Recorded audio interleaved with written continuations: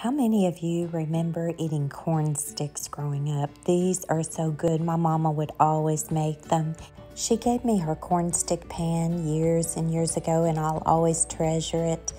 And maybe some of you have a corn stick pan. If so, you can just follow along with me. Maybe our recipes are different.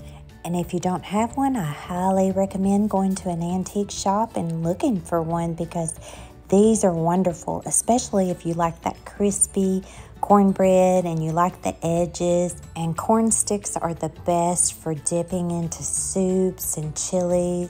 And you can even dip them in pancake syrup or maple syrup. They're so good that way. And if you're someone who likes buttermilk, these are great. I'm told to dip in buttermilk, but I'll pass on that one.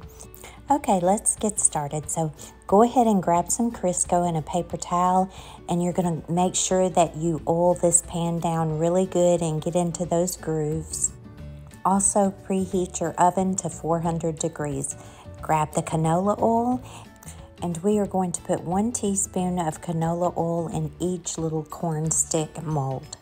Canola oil is the key to making fried foods or cornbread crispy.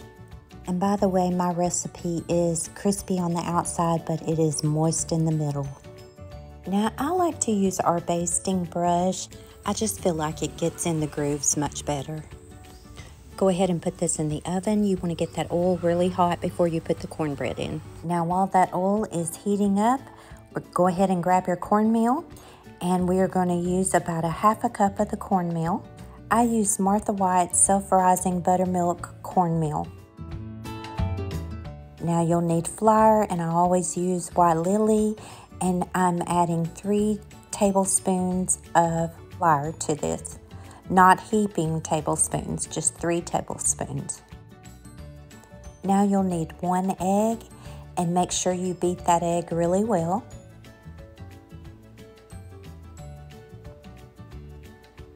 Go ahead and put that in the mixture. And now you'll need some milk. And I am guessing at this, but I'm going to guess about a half a cup.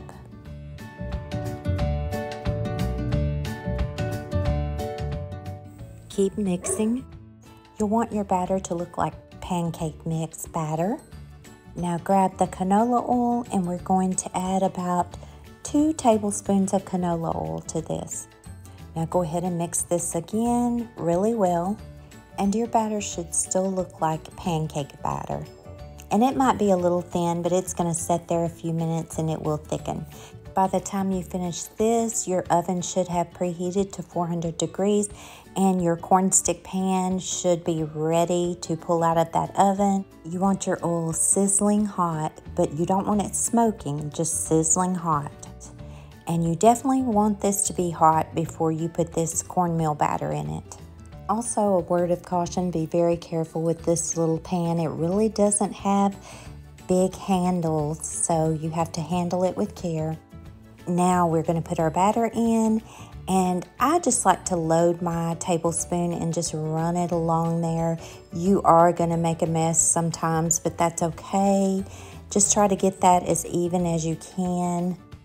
Now I do fill my molds up with the batter. It's almost to the top by the time I put it in. Now we are going to put this pan back in the oven, and we're going to leave it in the oven for about 10 minutes. And then you'll turn your oven off, put it on to broil, and it doesn't even take a minute. Do not walk away. Make sure you take them out immediately. And they came out so easy. And I didn't capture that on the video. And voila, that's it. And look at the soup. This was yummy. I'll get that recipe posted as soon as possible, Lord willing. It's not even fall yet, y'all, and I'm already craving all of these soul-warming soups. Oh, they're so good.